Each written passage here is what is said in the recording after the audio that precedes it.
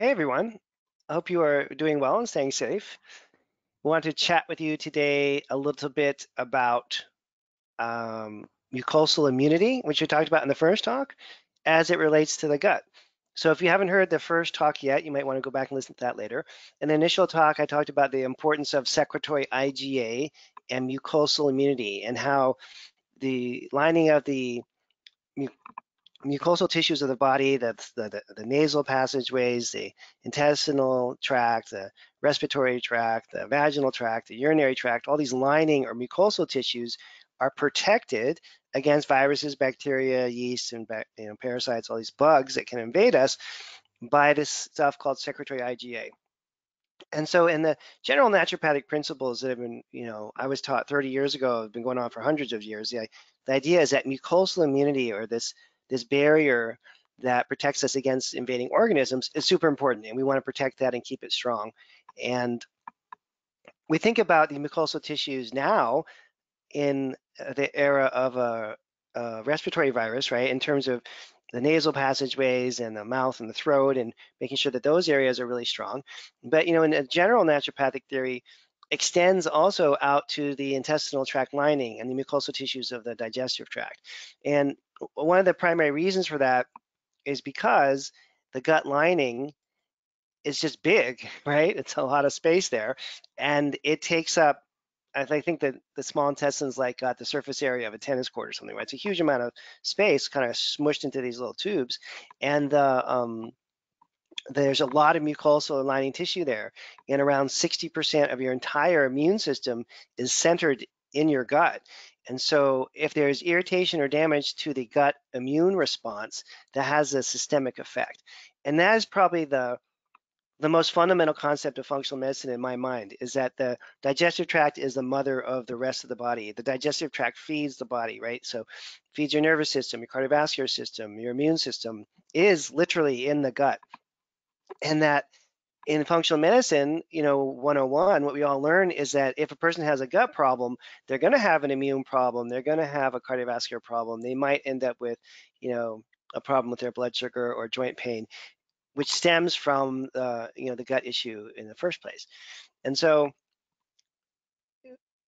in order to entirely strengthen and beef up your immune system, you have to address the fact that 60% of it's in the gut, and you have to strengthen the mucosal tissues in the digestive tract lining to have a really robust immune response. And that's what I want to talk about today. Um, and so we're kind of making these talks a little more informal. I'm going to show you some lab work. I'm going to show you some research studies so we can just kind of think about this as a group and wonder why my digestive tract, the question really is, why is my digestive tract even related to any of this, and how is it that there are these good bacteria in the gut that are the, primary, in some ways, source of defense against bad bacteria, viruses, and parasites, and all the things that can go on. So, first of all, I always want to talk about food and what are the practical things that you can do dietarily.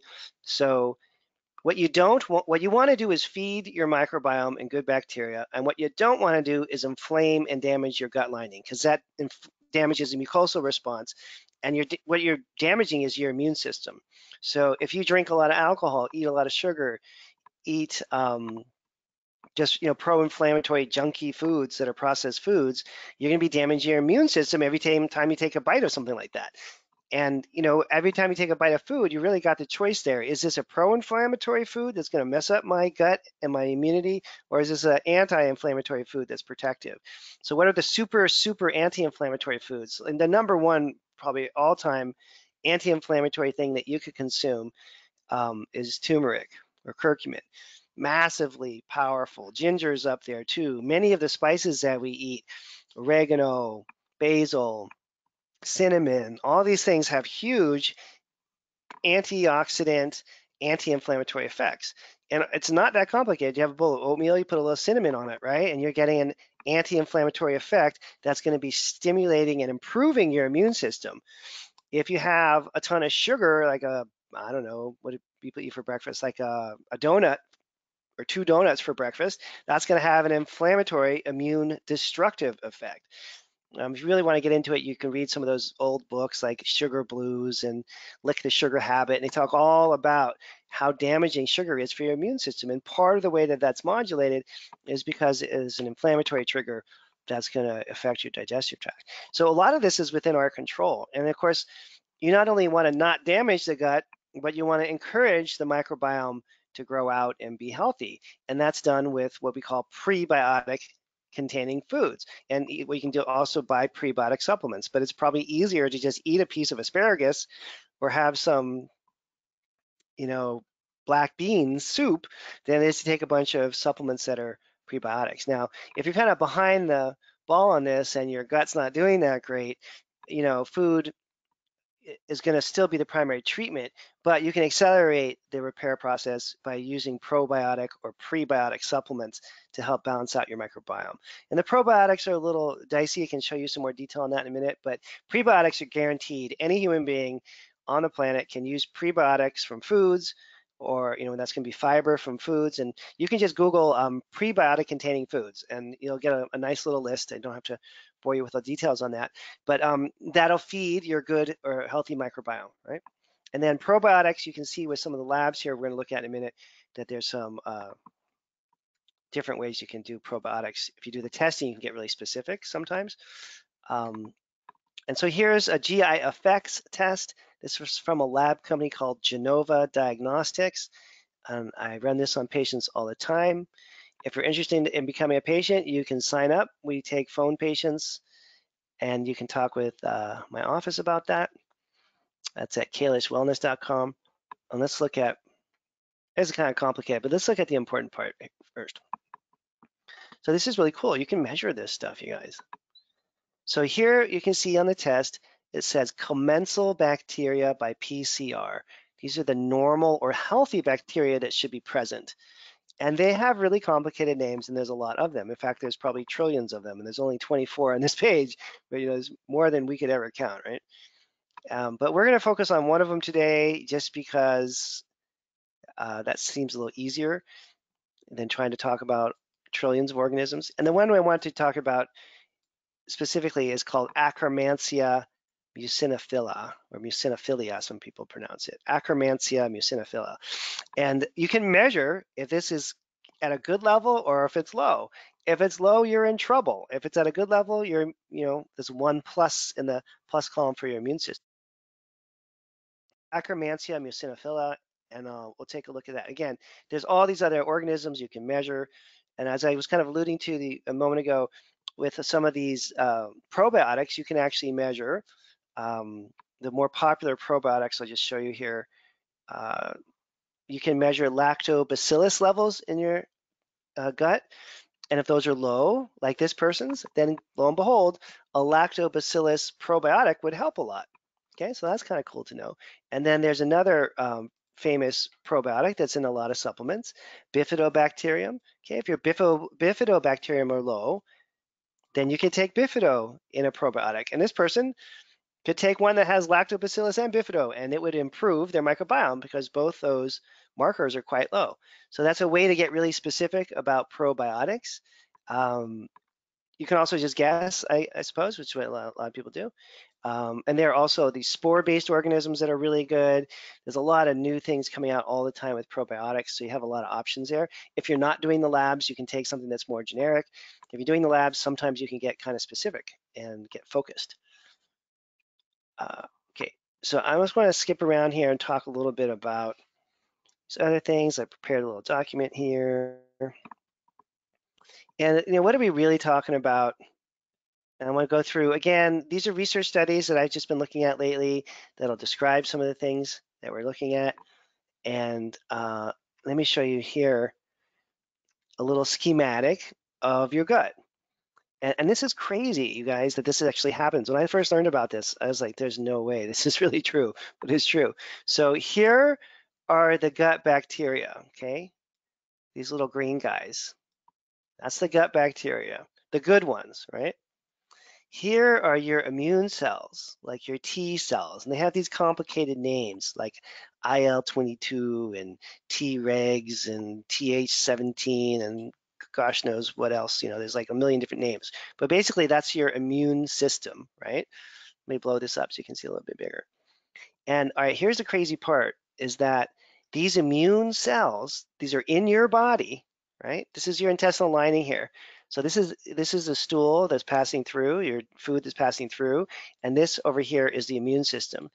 Your immune cells, they're hunkered down, they're sitting inside your body. But guess what? They're under direct regulation and control. You see these green arrows? By the gut bacteria. It is like a science fiction movie. See here, this B. fragilis? That's a gut bacteria. It has a direct control mechanism that penetrates right through your gut lining and tells your T cells what to do. That's crazy that that's happening. Just think how crazy that is.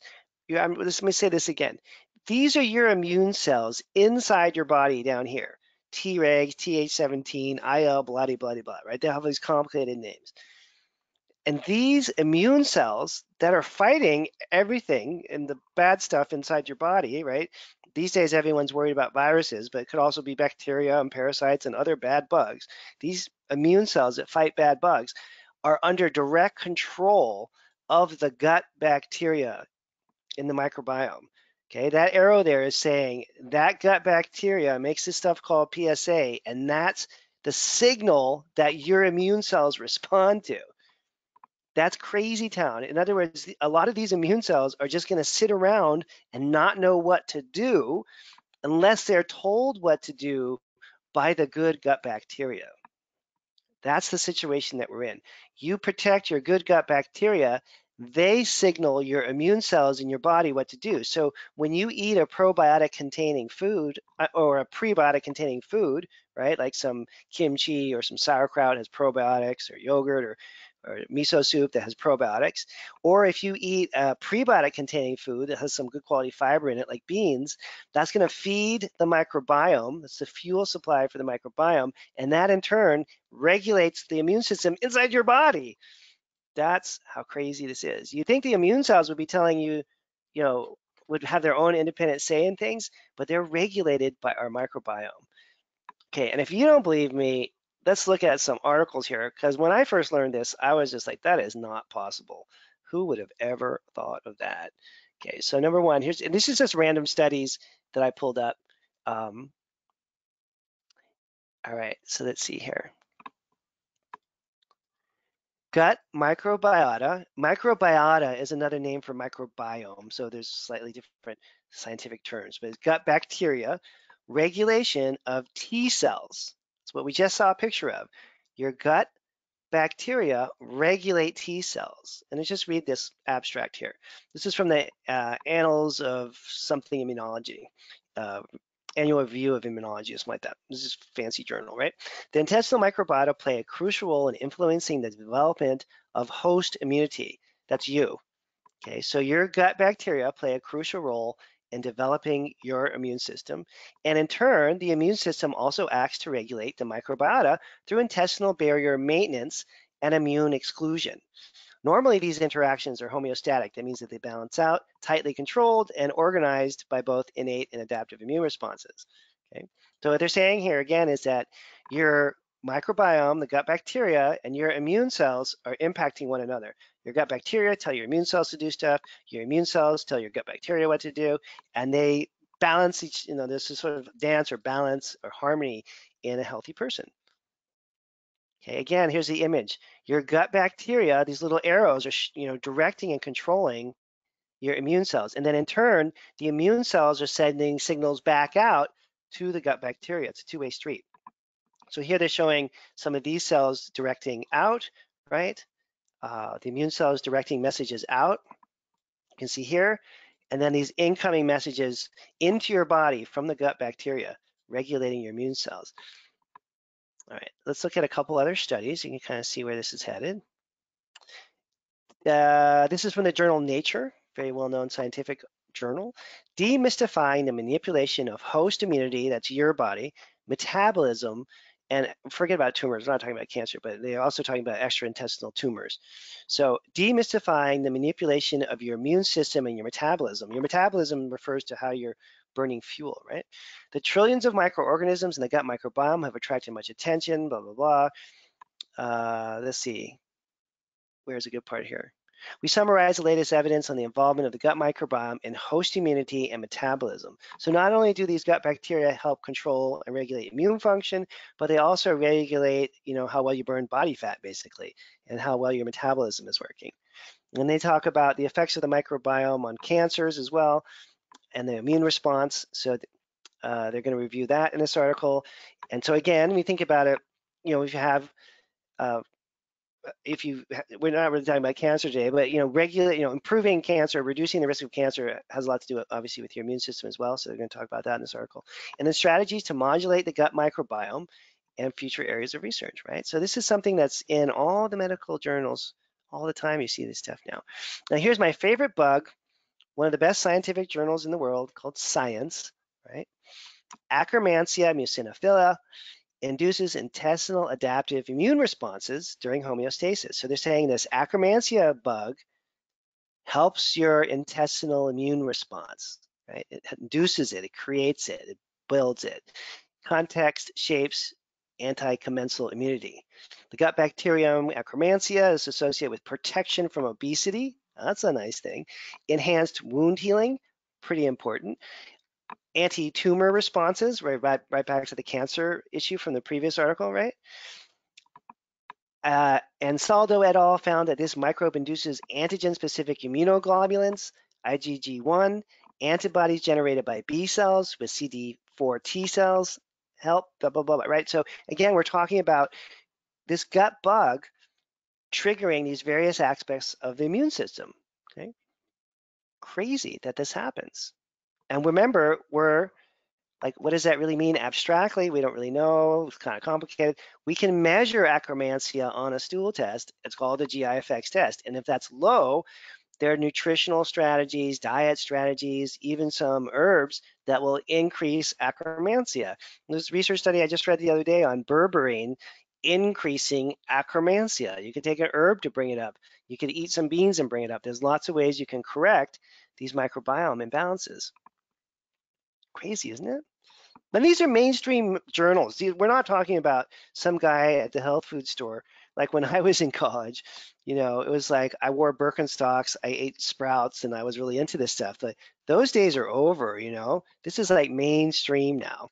Now here's just another kind of schematic about the microbiome. So here in the middle is your intestinal tract. And then what does it do? The microbiome, it protects against pathogens, right? That's the bad guys, virus, bacteria, yeast, parasites, etc. The microbiome also helps make vitamins like vitamin K, vitamin B12. It is important in immune system development, we're talking about right now, right? It promotes intestinal angiogenesis, that's blood vessels growing, involved in fat storage, fat burning, helps with short chain fatty acid production, and it modulates your central nervous system. That's basically your brain. Okay, so pretty important the microbiome is. Here's another example. And some of these terms you can start to get familiar with. They seem a little strange at first. Once you hear them a few times, they'll sink in. Here's my favorite bug, Akkermansia, right? Akkermansia sitting there. And then remember, it's helping to regulate all these bugs, the healthy, good organisms in different ways are helping to regulate these immune cells over here that have these fancy names, IL-1, IL-6, tumor, there's a long list of these things. There's more of them down here. But again, it's the same basic schematic that we're thinking about, is the gut bacteria are regulating immune function and the immune system is regulating the gut bacteria. Oh, and here's the other one that we just saw, lactobacillus. Remember that was on the test? And so lactobacillus is low. You can take a lactobacillus containing probiotic, etc. Oh, and that's actually showing a healthy versus an unhealthy gut lining. Well, that's kind of interesting too, but that's not what we're really talking about. But yeah, let's skip that. See, let me see if I got through all my slides here.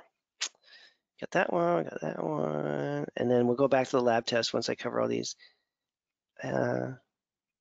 I think we got them all covered. Yeah, okay, good. So let's go back to the lab. Then you have a little background now. You can kind of see where we're heading with all this, right?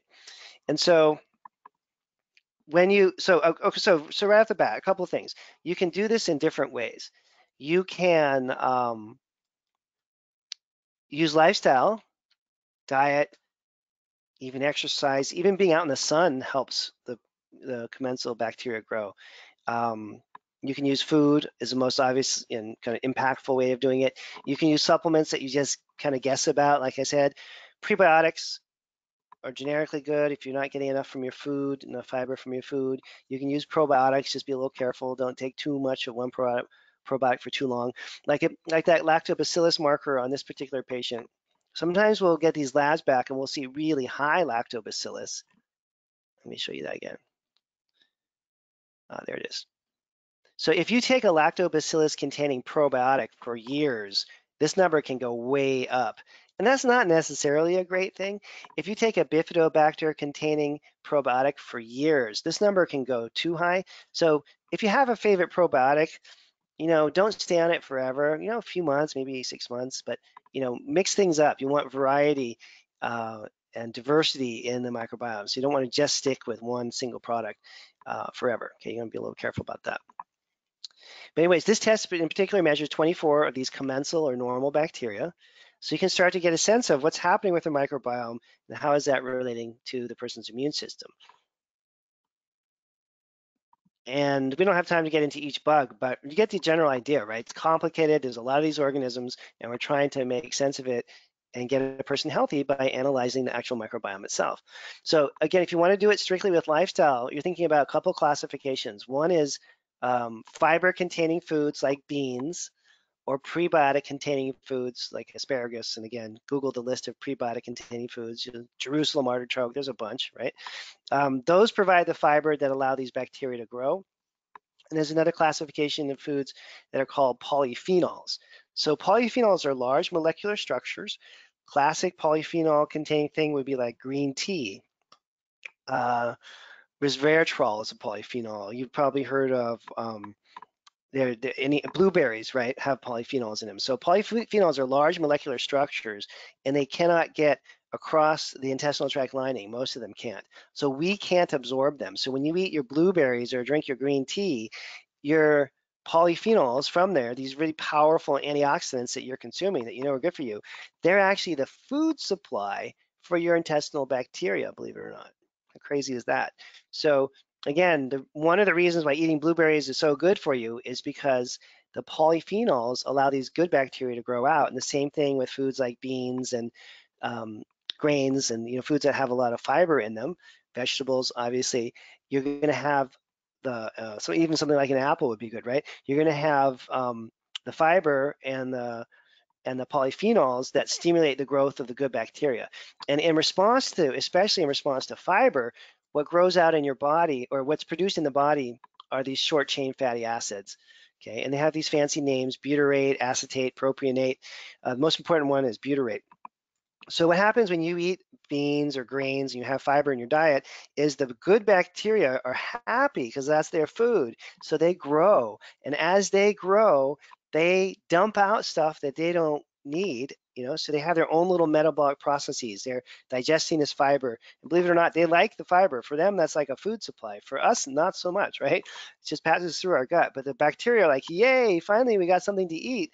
Dan ate some beans today. They chew up that fiber, and what they spit out as a waste product are these short chain fatty acids. And these short chain fatty acids are massively powerful immune modulators. Like, you want to read about that. We don't, this is like a whole nother hour. I could talk about this, but just butyrate alone, massively powerful. I've got all kinds of studies on this. I didn't really prepare these, but butyrate alone has a huge impact on modulating your, not just your gut bacteria, but your immune response, okay? So if you want to Google something later and you have a free minute, check out butyrate. I don't know, you just type in like butyrate and immune function or something like that, and you'll see what I mean. So again, by eating fiber or taking fiber supplements, you get these short chain fatty acids, and then the body starts to release butyrate. They also make butyrate in a supplement form. If you really need to do something dramatic to impact the gut immunity, you can take butyrate in a supplement form. Most of the forms of butyrate that are out there on the market are not very well absorbed. They're only absorbed maybe 5 or 10%. And there's some newer forms of butyrate in a liquid that came out in 2019 that are very well absorbed. So if you do a lab and you have low butyrate and you have immune problems, not just immune problems in the gut, but immune problems anywhere in the body, then you want to for sure get on some butyrate for a little while, and that'll fix that up pretty quick, along with your diet, right?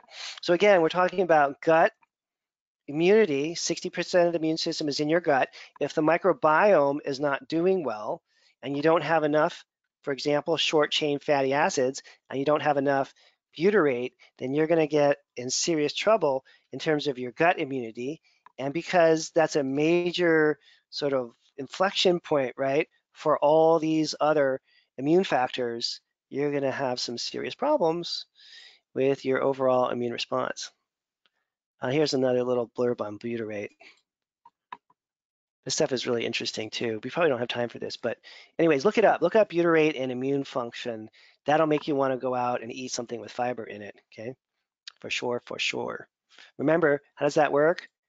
The good gut bacteria use the fiber for food, and they spit out as a waste product butyrate, acetate, and propionate. And if on a lab test you see that your butyrate levels are low, okay, then it means you need the butyrate. And the main solution is going to be with food, but you can also take butyrate in a supplement form. And again, butyrate has a very significant immune modulating effect, which is, I spent a couple months reading about it a little while ago. It's pretty phenomenal what it actually does. Let's see. I think I have some. Here we go. Well, this is kind of sciencey. Anyways, it's kind of sciencey. And they get into it, but you should see this stuff so you actually know a little bit. Let me just show you. I actually find this stuff kind of interesting. Short chain fatty acids also help protect epithelial cells by modulating oxidative stress and immune mediators, including prostaglandins and cytokines. And here are the fancy names, including TNF, alpha, IL-6, IL-10, right? And then transcription factor, NF-kappa beta. So the NF-kappa B. And so, this is like a fancy, complicated, sciencey way of saying that butyrate is super duper important times 10 for your immune function. Remember, look at this. Short chain fatty acids like butyrate, it's the main one. It's modulating immune function, including, these are like the who's who of the immune system, prostaglandins, cytokines. These are huge factors in immune regulation. And then IL-6, IL-10, right? All these are, when you look at these diagrams and you see about what is my immune system made up of, this is it, okay? And that's modulated and mediated by short chain fatty acids. It's not like a random kind of thing. This is like how your body actually works, right? It's like fundamental physiology of the system. So when you're looking at a low butyrate, you're looking at an immune system that has no guidance, right? You're looking at an immune system that has no mechanisms to control it properly. And if that's happening in your gut, it sets you up for a very weak response in other parts of the body. Not that I'm totally obsessed with watching TV shows about history and battles and stuff, but like if you look at I don't know, like the Romans and how they fought the Gauls all those years, right? For like I think for a couple hundred years, these two groups of people were fighting each other, right? It's crazy. They just kept fighting and fighting. Eventually, obviously, the Romans kind of went away and they fell apart. But for a long time, I don't know, hundreds of years, the Romans were just constantly destroying everybody. And one of the things when you think about battles is that if you have, let's say the Romans are fighting the Gauls and they're lined up against each other and somewhere in France or whatever, and if there's a really weak point in the Gauls line, defensive line, right, then the Romans just set in their cavalry and crush them, and they'll come around from behind and destroy them, right? So the human body is set up exactly the same. If your gut immunity is weak, your mucosal immunity is weak. The whole system is down, right? And then you get exposed to a virus or a bacteria or a parasite. Wherever that is happening in other parts of the body, it could be a lung infection, it could be a sinus infection, it could be a vaginal yeast infection. The mucosal tissues are going to be weak. And if that central control point in the gut in terms of is weak and the gut immunity is weak, you're going to be really susceptible to picking up infections in other parts of the body. And that is like a foundational principle of naturopathic medicine and functional medicine. Okay. Let me just show you some other features of the lab here so you can see how cool this stuff is. So again, the results are looking for the gut microbiome. Is it in balance or not? And we'll just look at the microbiome factors on here, okay?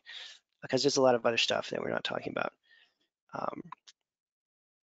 Oh, here, how cool is that? Look, see, immune suppression, inflammation, right? They're trying to show you how your gut function is related to immune function just with that.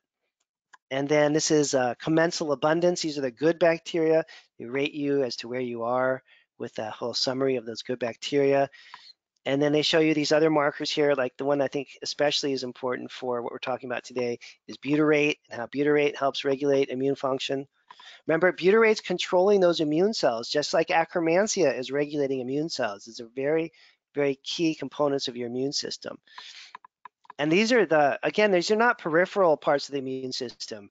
These are like the immune system for real, okay, that's regulated by these cells. And that's why there's so much interest in the microbiome right now in terms of research, because people are trying to figure out how important the gut is. And then remember, you can also test individual organisms like Akkermansia. There's a bunch of other ones on here that are cool, but that one's for sure my favorite. And so it's named for what it does, mucin philia. So it's philia, love, like Philadelphia is the city of love, like philia is like love, and mucin, it's a lover of mucin. So Akkermansia is out there in your gut lining, and it's just chomping along outside the gut lining, and it chews up the mucin or mucus in the gut lining. That's what it uses for food. That's kind of crazy, right? But it's like having the best gardener in the world that's maintaining a yard, right? It's maintaining the health and function of your gut lining, and all you need to do is feed it with prebiotic containing foods, fiber containing foods, polyphenol containing foods. That's your blueberries, right? And your green teas and your spices and all the things that have polyphenols. And then the fiber containing foods, we should all know the best kind of fiber is beans. The best beans are usually lentils, but you can have any kind of bean that you want. And then probiotic containing foods, right? Like your fermented foods, basically. That's how you maintain all this. And remember, the big take-home thought here before I wrap up is that every bite of food that you consume is either going to be pro-inflammatory or anti-inflammatory. It's either going to stimulate and improve your immune function or reduce it. And so the bottom line is you can't be healthy unless you're eating well. If you're, stuck and you're eating well or you're just frustrated and you're not getting healthy, check out Kalish Wellness. You can start here, click on this button that says start here. You can talk to our health coach and see if it's an appropriate fit for you to start to do some of these labs like the GI effects, and kind of tie it back to and then I'll wrap up in 1 minute, okay? Last session I talked about secretory IgA and how stress mediates cortisol and how that's related to immunity. So now I want to just kind of go full circle, and I'll show you here. I have a diagram on this that I use for students in my classes. Here. So the adrenal hormones that we talked about, here, that's a better one. When we're stressed, death, divorce, childbirth, overwork, all these things happen. We're stressed, our secretory IgA gets screwed up, weakens our immune response. Then the GI problems start to develop that we're talking about today. So stress is usually the initiator, the microbiome starts to collapse, and then we can build up a high level of toxins. So when we're doing the lab testing in my practice, we test and correct the stress response, we test and correct the microbiome, and then we look at detox pathways. Okay, we do that all through labs. I'm going to talk about the most complicated, amazing lab in the upcoming session. It's called an ion panel, and we're going to look at all the nutrients that relate to immune function. So we'll analyze each nutrient that's important for immune function, and I'll show you what it does and how it relates to the lab. Okay, and if you're interested in becoming a patient, you can go to Kalish Wellness and click on the Start Here button. And I'm going to wrap it up for now. There's a couple of questions that came in. And so let me answer these. Is it true most probiotics do not survive in the stomach and cannot make it to the intestine? Yeah, it's true. It's not like you swallow the probiotic and then those exact bacteria end up growing in your large intestine miles away. Because what? They have to go through this pit of destruction called your stomach, right? So all this stomach acid, they're going to get chewed up. Then they hit your small intestine and your gallbladder is going to crank out a ton of bile, and the bile is massively destructive to microorganisms like bacteria, right? So there's like 2 hits already.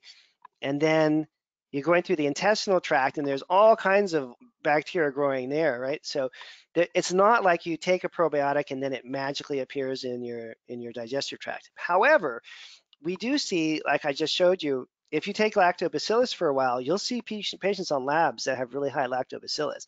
So there's some of it getting in. And I think what they think now is that there's some of the organisms get in. If you take them for long enough, you can see that on the lab. So we know they're getting in because you see these super high lactobacillus levels and the person's taking lactobacillus. So there is some effect that's direct, but it's moderate. I think the main effect of the probiotics is that they're modulating and impacting the gut. Maybe they're impacting the gut pH levels, acid-alkaline balance. Maybe they're modulating other organisms. I don't think anyone really understands why probiotic pills or capsules work so well, but they do work for a lot of people. Okay, not as well as diet. Are whole grains full of butyrates? What is the best source of fiber? Yeah, so butyrate is made. Well, let's think about it. So that you eat a grain or a vegetable or beans or something that has a good quality of fiber in it, and that fiber hits your intestinal tract, right? And then the bacteria chew up the fiber, and as they're breaking down the fiber, they dump out and excrete these short-chain fatty acids. So they don't want the fat. They just dump it out. They can't metabolize it or use it. It's their waste product, okay? And that butyrate then is the one that really helps modulate and control your immune system. So absolutely. Now, some people can't handle grains. I mean, some people get sick if they eat any grains. So don't eat grains if that happens, you know. Some people get sick if they eat gluten, so you clearly don't want to eat gluten. But most people can handle non-gluten grains, and some people can even handle gluten, just depending on how healthy you are and what kind of gluten you're talking about and where you live, you know. So you can absolutely do this with grains, but not everybody handles grains. You have to be a little bit careful. What does it mean if you have very high acetate levels and low butyrate? That means that you need to basically take butyrate, and that should balance it out, okay, in terms of supplement. Oh, and the lab that does this is called Genova. That's a GI Effects. Is there a discount if the whole family wants to sign up? Yeah, usually I'll work out something. So I work with a lot of families. And usually there's contact the office, Magdalena, if you want to sign up, and we'll work out something in terms of, you know, it's not really a volume discount, but it's more like I can work with the whole family at the same time. So it's not the same amount of money as if you signed up each person individually. Okay. All right, you guys, I hope you stay safe out there. I'm going to wrap up for now. We're going to come back and do this again next week. And I'm going to talk about nutrients that are essential for immune function, how you can get them in your diet and from food and stuff, and then how you can test for them. Okay, stay safe out there, folks. We'll talk again soon. Thanks.